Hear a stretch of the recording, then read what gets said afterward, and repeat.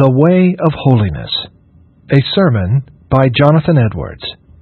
Isaiah chapter 35, verse 8.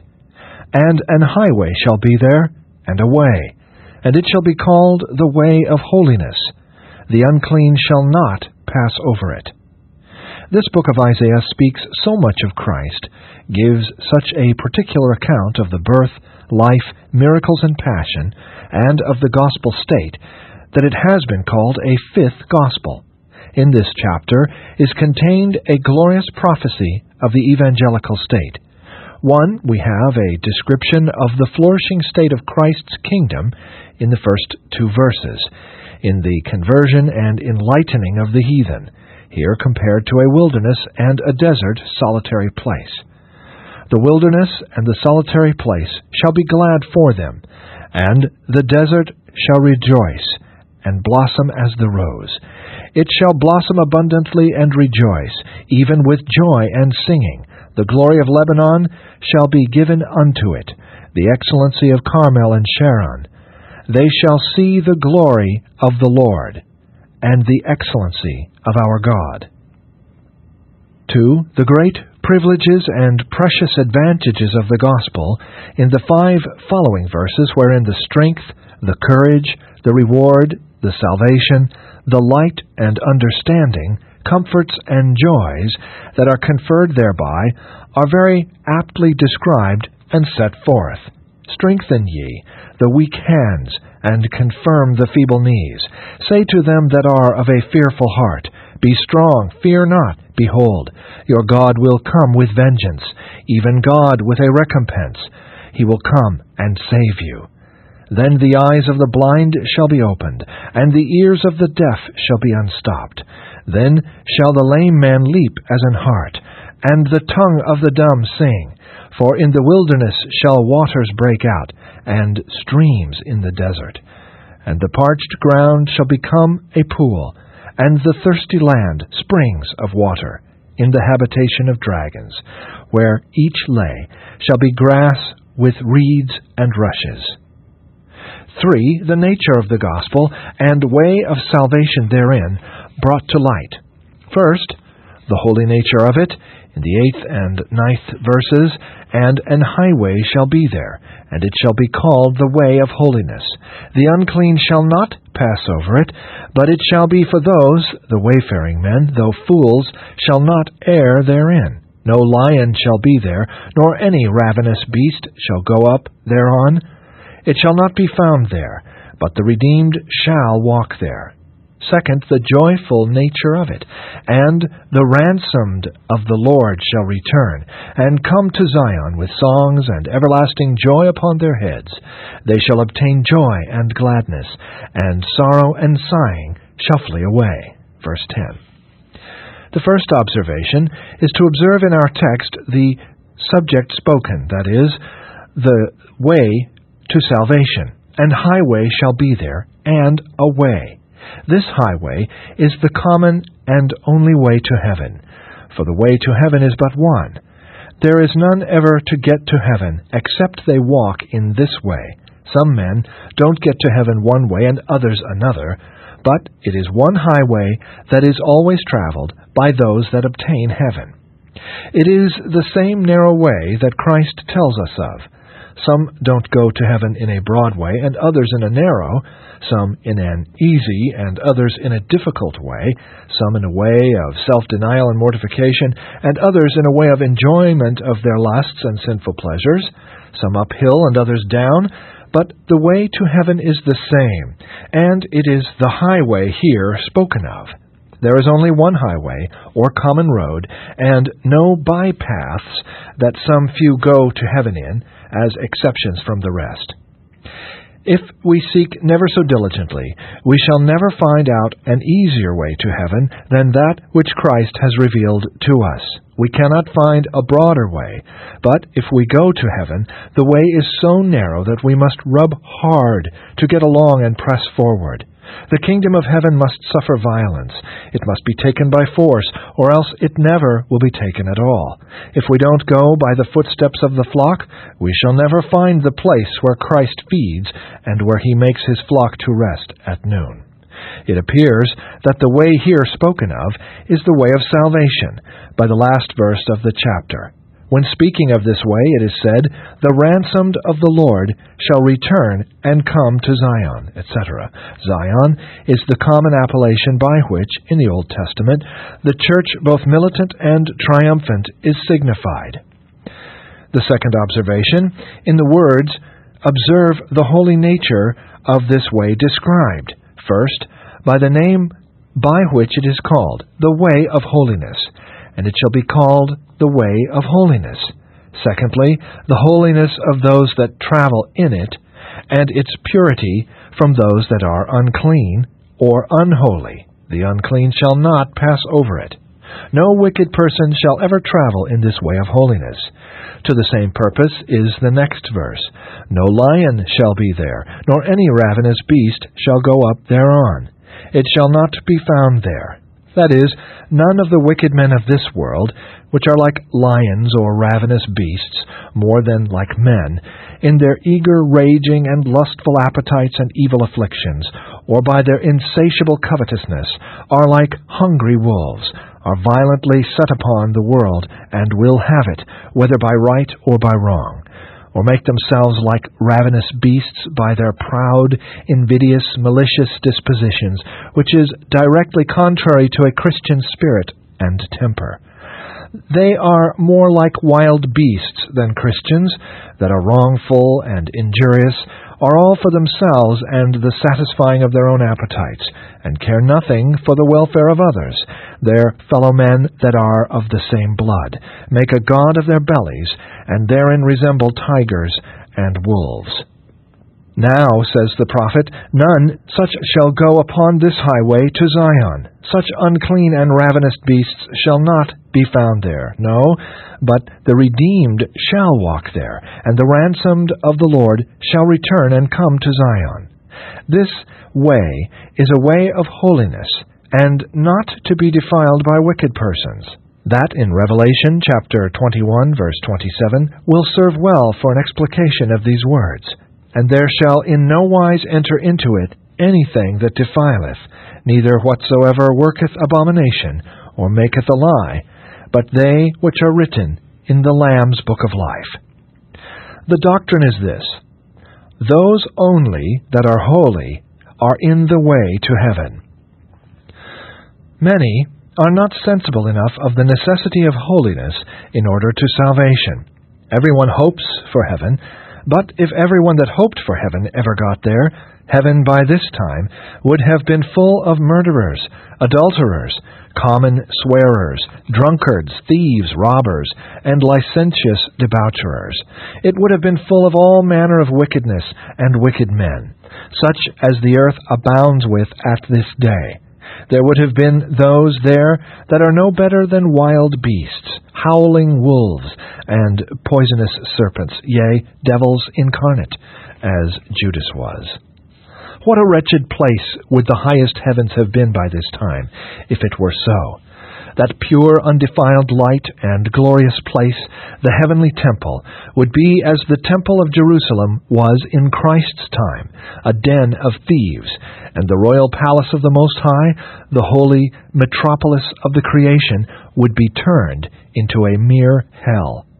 There would be no happiness there for those that are holy. What a horrible, dreadful confusion there would be if the glorious presence of God the Father, the glorified Lamb of God, and the heavenly dove, Spirit of all grace and original of all holiness, the spotless, glorified saints, the holy angels, and wicked men, beasts, and devils were all mixed up together.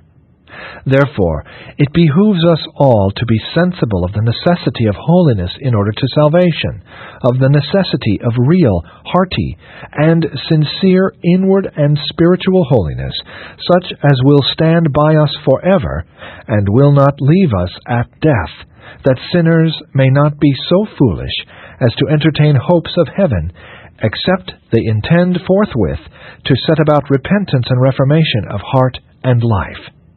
Wherefore, this is what we are now upon, to show the necessity of holiness, and this we shall do in these three things. 1. show what holiness is. 2, that those that have it not are not in the way to heaven. 3, the reasons why it must needs be so. 1. What is holiness? I shall answer to this question in 3 things which fully comprehend the nature of holiness, which are not in themselves distinct as so many parts of holiness, but the same thing in 3 different lights, to give us the fuller understanding of it. First, holiness is a conformity of the heart and the life unto God. Whatever outward appearance men may make by their external actions, as if they were holy, yet if it proceeds not from a most inward, hearty, and sincere holiness within, it is nothing. Amaziah did that which was right in the sight of the Lord, but not with a perfect heart. 2 Kings chapter 14, verses 1 through 20. All that he did was not acceptable to God, who searcheth the hearts and trieth the reins of the children of men, and must be worshipped in spirit and in truth. And whatever holiness they may pretend to have in their hearts, whatever hypocritical pangs of affection they may have had, it is all to no purpose, except it manifest itself in the holiness of their lives and conversations. James chapter 1, verses 26 and 27. If any man among you seem to be religious, and bridleth not his tongue, but deceiveth his own heart, this man's religion is vain. Pure religion, and undefiled before God and the Father is this, to visit the fatherless and widows in their affliction, and to keep himself unspotted from the world. And in the 2nd chapter, 18th verse, Yea, a man may say, Thou hast faith, and I have works. Show me thy faith without thy works, and I will show thee my faith by my works. And in the 19th and 20th verses, Thou believest that there is one God. Thou doest well. The devils also believe and tremble.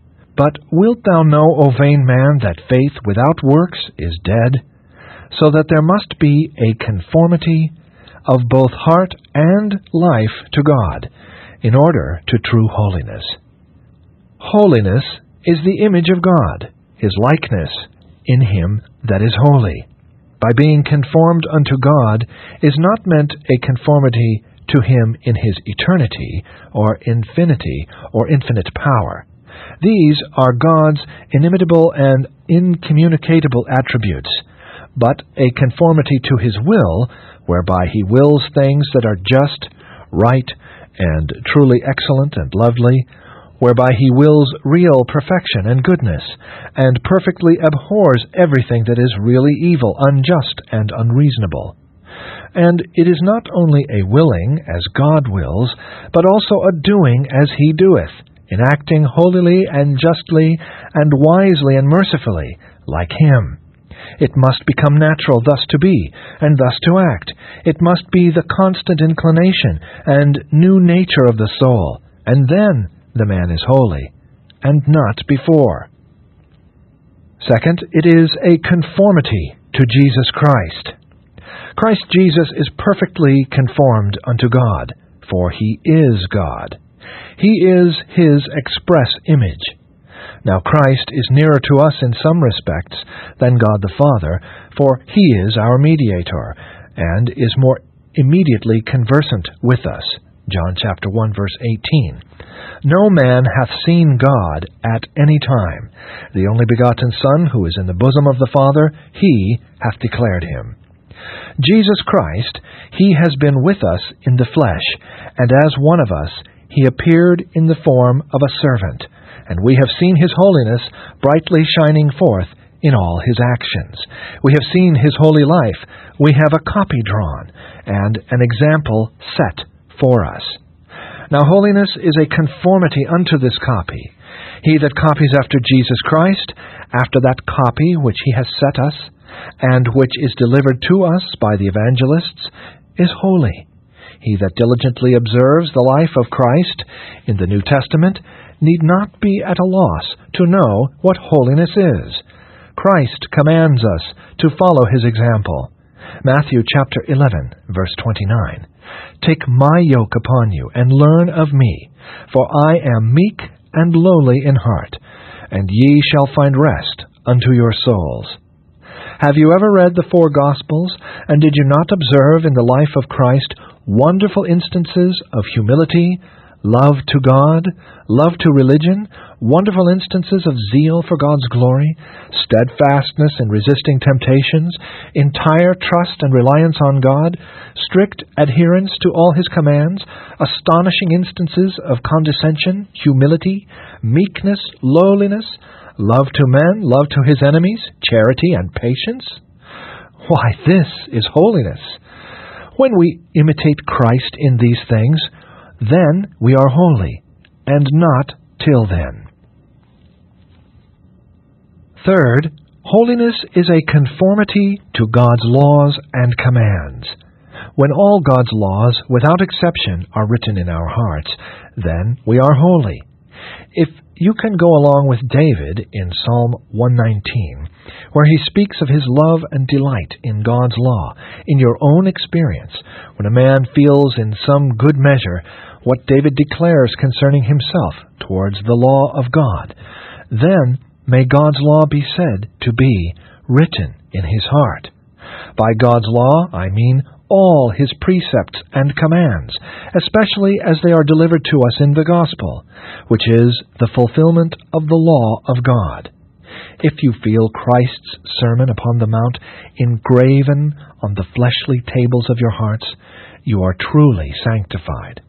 The new covenant is written in the hearts of those that are sanctified, of which the prophet Jeremiah speaks, chapter 31, verses 31 and 33. Behold, the days come, saith the Lord, that I will make a new covenant with the house of Israel, and with the house of Judah. This shall be my covenant, that I will make with the house of Israel after those days, saith the Lord. I will put my law in their inward parts, and write it in their hearts, and I will be their God, and they shall be my people.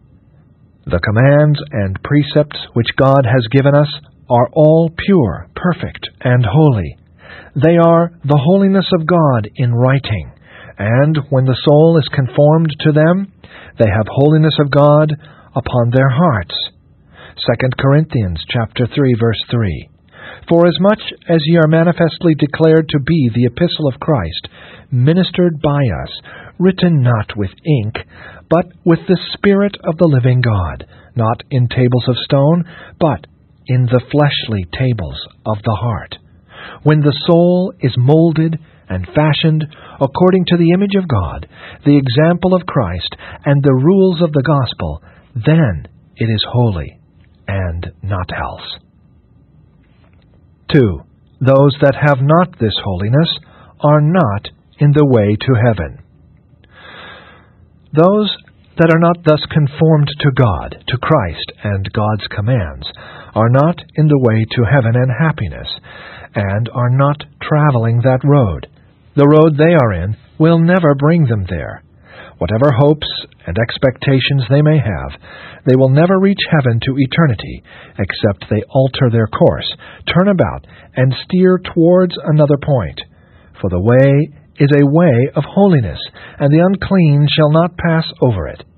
Christ said that it was easier for a camel to go through the eye of a needle than for a rich man to enter into heaven, but yet He left it absolutely possible with God that it might be. But He said positively and without exception that except a man be born again, he cannot see the kingdom of God. None but those that are holy are in the way to heaven, whatever profession they may make, whatever church they may be in. For in Christ Jesus neither circumcision availeth anything, nor uncircumcision, but a new creature. Whatever external acts of religion they may perform, however they may be constant attendants on the public or family worship, and live outwardly moral lives, yea, what is more, if they speak with the tongues of men and angels, though they could prophesy and understand all mysteries and all knowledge, and though they have faith that they can remove mountains, though they bestow all their goods to feed the poor, and though they give their very bodies to be burnt, yet if they have not charity or holiness, which is the same thing, for charity is intended love to God as well as man. Though they have and do all these things, yet they are nothing, and are as a sounding brass or a tinkling cymbal. See 1 Corinthians chapter 13. It is good that we should be thoroughly convinced of the most absolutely and indispensable necessity of a real, spiritual, active, and vital, yea, immortal, holiness.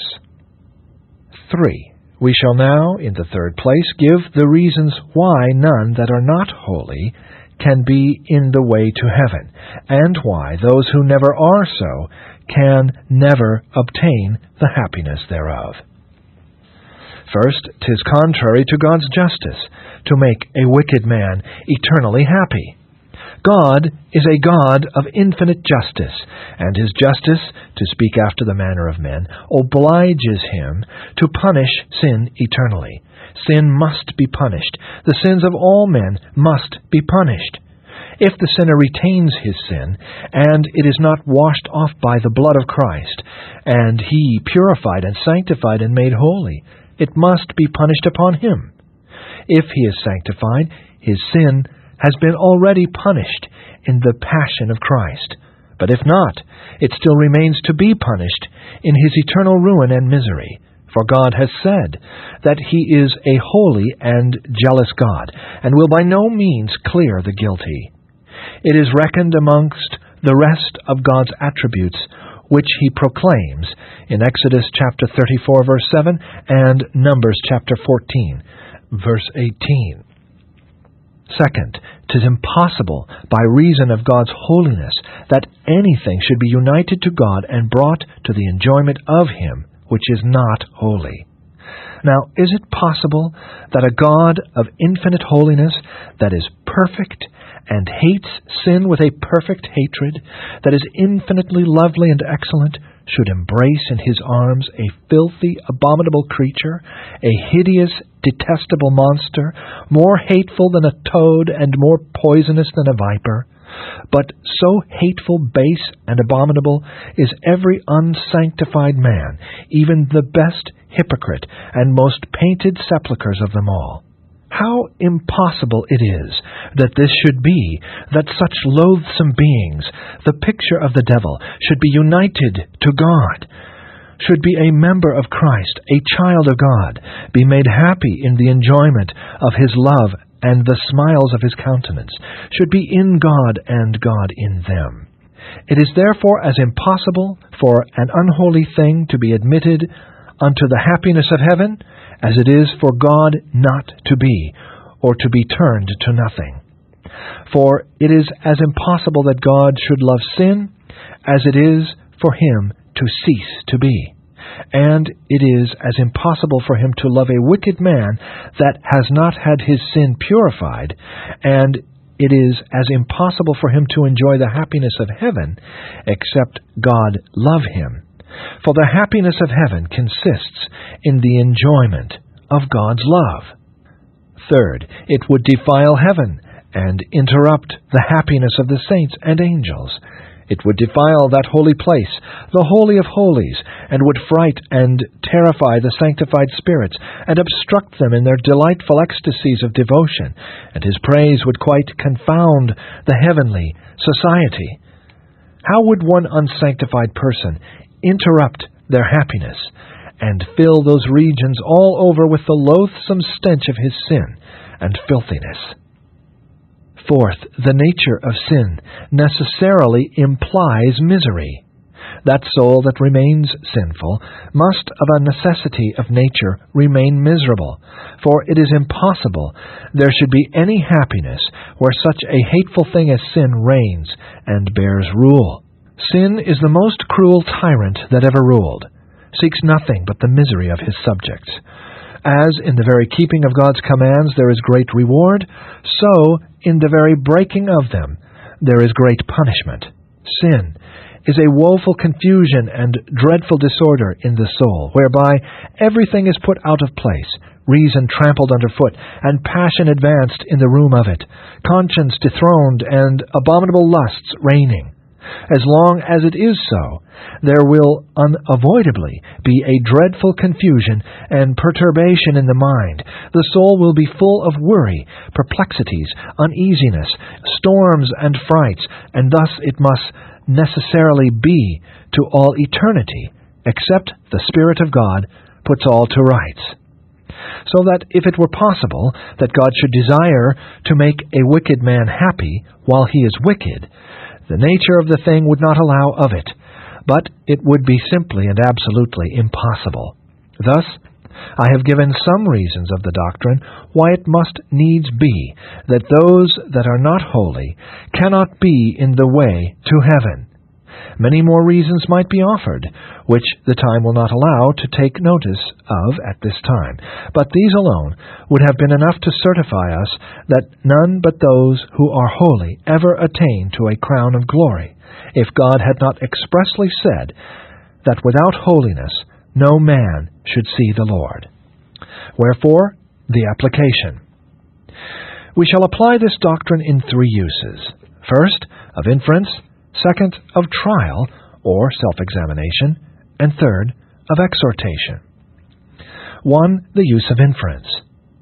If it be so that none but those that are holy are in the way to heaven, how many poor creatures are there that think they are in the way to heaven who are not? There are many that think they are undoubtedly in the way to heaven, and without question shall enter there at last, that have not the least grain of true holiness, that manifest none in their lives and conversations, of whom we may be certain that either they have no holiness at all, or that which they have is a dormant, inactive sort, which is in effect to be certain that there is none. There are a great many others that are not so distinctly and plainly perceived, that have nothing but what is external, the shell without the kernel. Vast multitude are of these two kinds. What a pitiable, miserable condition are they in, to step out of this world into an uncertain eternity, with an expectation of finding themselves exceeding happy and blessed in the highest heaven, and all at once find themselves deceived, and are undeceived, finding themselves sinking in the bottomless pit. 2. The use of trial. If none are in the way to heaven but those that are holy, let us try and examine ourselves by this doctrine to see whereabouts we are, and see whether or no we are in the way to heaven, to know which way we are going, whether towards Canaan or Egypt, whether towards heaven or hell. For if we think ourselves in the road to heaven, and are going to the place of torment all the while, and continue deceived, without doubt fire and brimstone will undeceive us. If we find ourselves in the broad way to destruction, how dare we stir a step further? If we would know whether we are holy or no, let us try ourselves by these 5 following things. First, meditate on the holiness of God, and see if you cannot see a conformity, a likeness in your mind. There is no likeness or comparison in degree. We speak not of that, but yet there is a likeness in nature between God and the soul of the believer. The holy soul, when it thinks and meditates upon God's nature, finds a pleasure and delight, because there is an agreeableness in His new nature to the divine perfections. If those that think themselves in the way to heaven, that are unholy in the meantime in their hearts, would compare themselves and their nature to the holy nature of God, such a glorious light as the holiness of God would quickly discover their rottenness and unsoundness. Second, see if you can see any resemblance in your life to the life of Christ. It is not supposed that ever any copy comes near to this original, nor ever will, but yet they may perceive whether the same spirit, the same temper and disposition, in a lesser degree be in them, that was manifested by the life and conversation of Jesus Christ. Third, is there an agreeableness between your souls and the Word of God? The Bible is the epistle of Christ that He has written to us. Now, if the same epistle is also written in our hearts, that is written in the Scriptures, it may be found out by comparing. Have you love to all God's commands and a respect to them in your actions? Is it your delight to obey and hearken to the will of God? Do you obey them of choice? Is it what you would choose to do if God had not threatened to punish the breach of them? Fourth, do you find by a comparison a likeness and agreeableness between your hearts and lives, and the hearts and lives of those holy men that we are assured were such by the Word of God? Do you walk with God as Enoch did, or distinguish yourselves by your piety in the midst of wicked examples as Noah did? And when you read the lives of Abraham, Isaac, Jacob, Moses, and the prophets, wherein holiness is drawn to the life, you may, viewing so exact a picture, discover whether you have not the root of the matter in you, though it be much obscurer in you than in them. When we read the Psalms of David, we may clearly see what David's holiness was by that Spirit that is breathed there. When we read the epistles of the apostles, we may know what is a truly evangelical spirit, and whether such a spirit reigns in our souls. Fifth, do you, in a measure, imitate the saints and angels in heaven? They spend their duration to the glory of God. They love Him above all things, are delighted with the beauties of Jesus Christ, entirely love one another, and hate sin. All those that are holy on earth have also a resemblance and imitation of them. They are of an heavenly temper, of heavenly lives and conversations. 3. The use of exhortation. Exhort all to holiness. You have heard what holiness is, and of the necessity of it. The absolute necessity in order to escaping hell, what we must have or die forever, must be forever forsaken. Now, nothing is so necessary to us as holiness. Other things may be necessary to discover this life, and things that are necessary men will strive for with all their might, if there is a probability of obtaining of them. How much more is that to be sought after, without which we shall fare infinitely worse than die 10,000 deaths?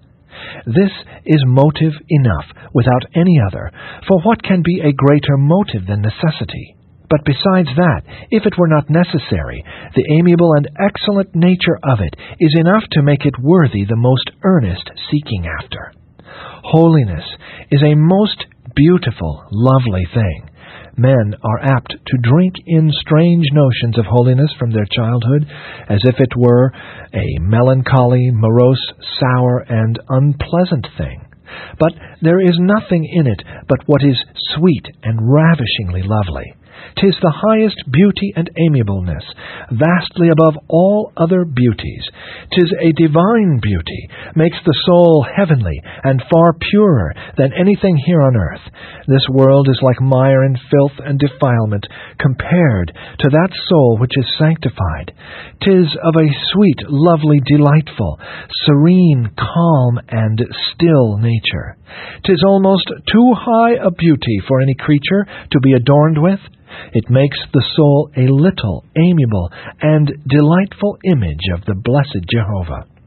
How may angels stand with pleased, delighted, and charmed eyes, and look with smiles of pleasure upon that soul that is holy? Christian holiness is above all the heathen virtue, of a more bright and pure nature, more serene, calm, peaceful, and delightsome. What a sweet calmness, what a calm ecstasy doth it bring to the soul! Of what a meek and humble nature is true holiness, how peaceful and quiet! How doth it change the soul, and make it more pure, more bright, and more excellent than other beings! Amen.